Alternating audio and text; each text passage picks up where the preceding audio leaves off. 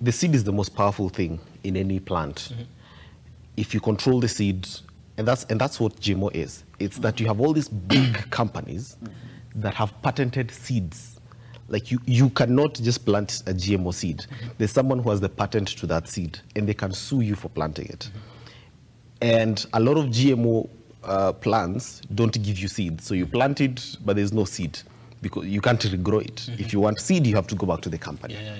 So if people control the seed, then essentially, as you're saying, they control you, because all foods, all plants ultimately start from the seed.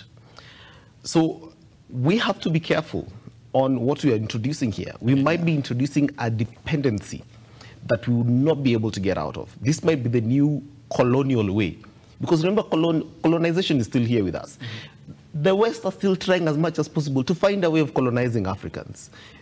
They stopped coming here to colonize us physically, and they have to find another way of colonizing us.